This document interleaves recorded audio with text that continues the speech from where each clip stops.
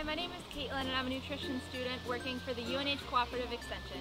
Each week I will be bringing you healthy recipes as well as letting you know what's in season at the New Hampshire Farmers Markets. At the market, choose snow peas that are shiny and flat with small peas that are visible through the pod.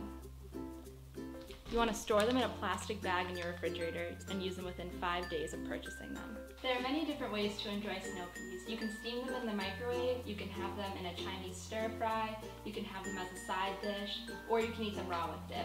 Today we're going to steam and then saute them with some cherry tomatoes. To start, we're going to use 8 ounces of trimmed snow peas and add them to a frying pan. We're going to add a 1/4 cup of water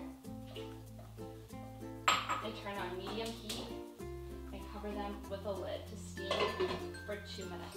So now we're going to add 1/2 pint of washed cherry tomatoes.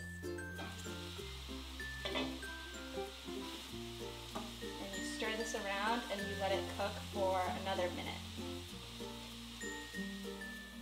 After these are done cooking for about another minute or so, you want to drain off any extra liquid that there might be, but mine looks pretty good.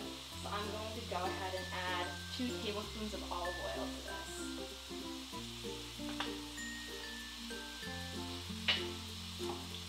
And I'm going to saute that for another 2 minutes. So it looks pretty good now. So now this is all done. We're just going to add a pinch of salt. And there you go, there's steamed snow peas with cherry tomatoes.